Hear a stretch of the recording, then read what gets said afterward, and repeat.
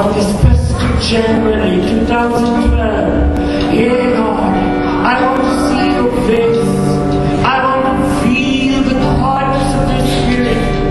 Oh, let the comfort of the Holy Spirit quieten you, quieten you. His love will quieten you. Yeah, Holy Spirit. Yeah, Holy Spirit. Fill every one of your dear children with your fullness, with your fullness, with your favor, with your grace. Thank you.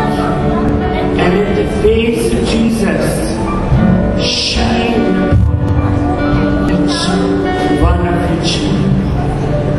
Thank you. Thank you. Thank you. Shall we say thank you? Thank you, Lord. Thank you, Lord. Thank you. Thank you. Thank you. Thank you that for the new thing you are doing, Lord, in our midst. We give you the glory. We give you the praise, Lord. Thank you for the way to glory. Thank you for your beautiful face, Lord.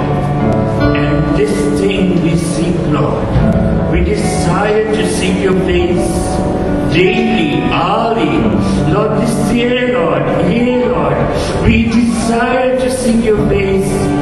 Lord, moment by moment, Lord. Without your face, we cannot move any further.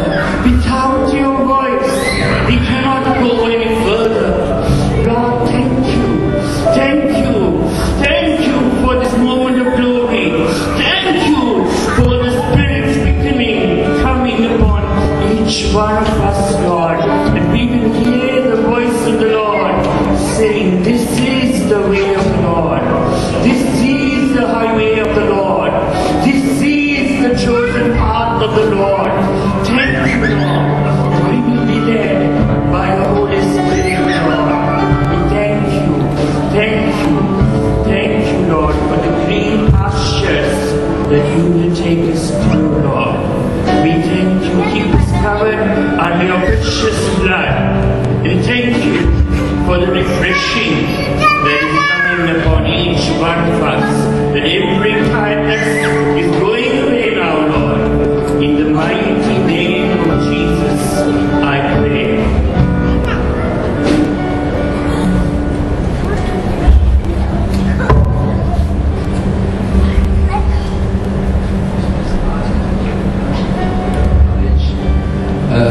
This anxiety, those of us who are anxious, can you nail biting anxiety? And when you finish with your nails, you start with the bud under the nail, near mala. Can we give it over to the Lord? Because anxiety makes God know God. When we are anxious about something, what do? We want to be God, isn't it? Have you seen that? When we are anxious about something, God is not enough, isn't it? And then we make another God, which usually we take it over. Have you found that? Can we really cast anxiety upon the Lord? We may be anxious about our children's future. They are justifiable anxieties. Anxious about the economy, recession, jobs becoming scarce. Can we just cast it on the Lord and heave a sigh of relief? I don't have to be anxious. I was anxious when Prophet Ezekiel said, he's not coming. I wanted to get angry with him. But then I know better, he is a senior, I must not get angry. So I just put it to the Lord and went to camp. And camp was so good. What's it that you're anxious? Mid-term anxiety? Long-term anxiety? Short-term anxiety? Can we cast it on? Lord, I'm not going to be anxious. I'm not going to sweat in my palms. I'm not going to curse under my breath. I give it over to you. You are my God. Oh my soul, why are you anxious? Oh my soul, why are you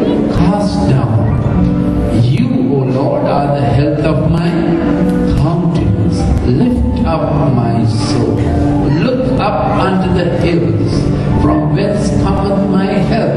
My help comes from the Lord God, which made heaven and earth. Anxiety, bye-bye. Adios, gringo. Anxiety, bye. No more anxiety. Cheerio, bye. Anxiety, you're not my bed partner. You're going. Go. Go away. Don't come. Bye. Anxiety, gone. My God is my God. He is my God. Well able. Amen. God bless you. Thank you really, because you all came on for Sunday. Thank you. God bless you. Thank you, worship team. Then truly man shall not live by bread alone, but by every word that proceeds out of the mouth. I always read the word till I know my day is made. I can go on for the next 18 hours because my day is made. Why is that? Where he authored, he breathing. Theo News Toss, 2 Timothy 3:16, the word of God is given by the inspiration of God.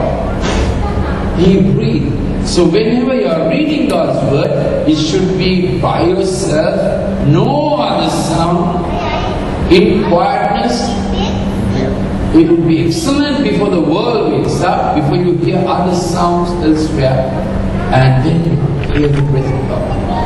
You feel the breath of God. You hear the voice of God. God breathe word. It is said, God breathe word. That's it. God breathe word. Again. God breathe word. Let's confess it. God breathe word. The breath of God comes on. So that's what it means to be moved by the Holy Spirit. I quoted Acts 20, verse 22. Bound by the Holy Spirit, bound in the Spirit, moved only by the Holy Spirit. He is the vehicle. He is the momentum. He is the highway. He is the roadmap. You know where you are going. Paul said, I will bound in the Spirit to Jerusalem. We know where we are going. And that Holy Spirit life provides the momentum. God's river rolling in our life. Nothing else can shift us. Nothing else can shift us. If you can't avoid an accident, accelerate. You have a better chance of surviving. God forbid that it happens. But if it's going to happen, don't brake. What must you do? Accelerate. Because you have created enough momentum to shift the other fellow. And then you can shift. Bit of a bad, brutal example, but the Holy Spirit creates the momentum. And the Holy Spirit is the vehicle. Holy Spirit is the highway. And He's the roadmap. You will have no fear. In fact, last night while I'm preaching, I saw things like missiles going like that, earth cracking up, and waters flooding, but there was like a spacecraft.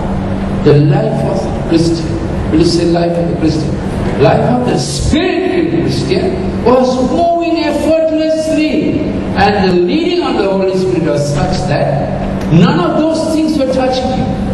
Paul said, I am told peril awaits me, tribulation awaits me. None of those things move. So we hear this or that may happen in the world, but none of those things move us because we are in a momentum with God. What is this momentum? When these things begin to happen, all these bad things begin to happen. Look up! Lift up your heads! Because your redemption draws near. Second coming is our redemption. But second coming is a personal battle for each one of us. It doesn't just happen. You can't just wait.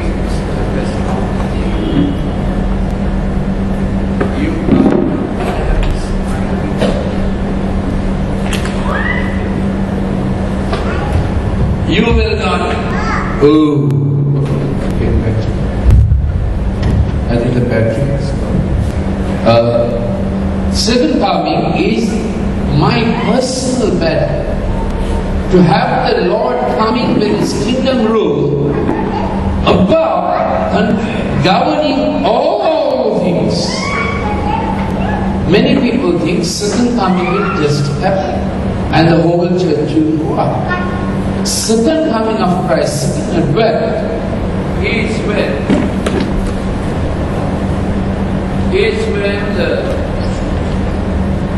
your spiritual starts and your armor in the Lord overcomes for you all that is around you.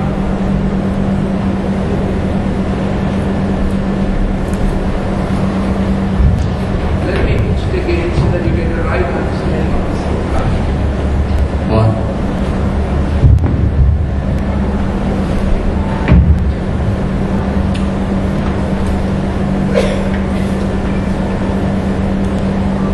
You see, second coming is the kingdom of Christ coming, not as the babe of Bethlehem, as the King of Kings, as the Lion of the tribe of Judah, as the Lord of the Lord. And then as Revelation 11:15 says, that's the day, the era, the period when the kingdoms of this world will become the kingdom of our Christ. You say the kingdom of our Christ. And this is a battle. It's a personal battle. Pentecostals really recovered the truth of the second coming. Not only they, all revival movements recovered the truth of the second coming. But they also made this mistake thinking it will just happen. It's a personal battle. He is coming with His armor, with His strength for you personally. That's why it's a personal appeal. When these things begin to happen, look up and lift up your heads, because your redemption draws near. It's very personal. Put it into your heart. Second coming is very personal. The second advent of Jesus Christ is very personal. It's a personal experience, personal preparation, the conglomeration of it, the addition of all these personal preparations of believers becomes a corporate event. That's how it happens. Not by us just waiting. Christ will come and do everything necessary. We have our daily battles, we overcome them. Daily we read the Word of God. Daily we use the Word of God as a sword of the Spirit. Daily we use the Word of God as a shield of faith. Daily we use the Word of God as a belt of truth. Belt is so important, you know. Belt divides between the belly and the heart. That's what the belt does. The belt gives you a waistline. If we don't have the belt of truth, our belly will overtake our heart. What does the belly do? Eat, consume. Belly is for the world. So we have many scriptures that say, don't allow your belly to overtake your heart. He is not in it. For a mess of pottage he sold his birthright. Don't do that. The belt of truth, which is the Word of God you daily read and apply, really keeps your loin girt. You are ready to stand. Whole armor is attached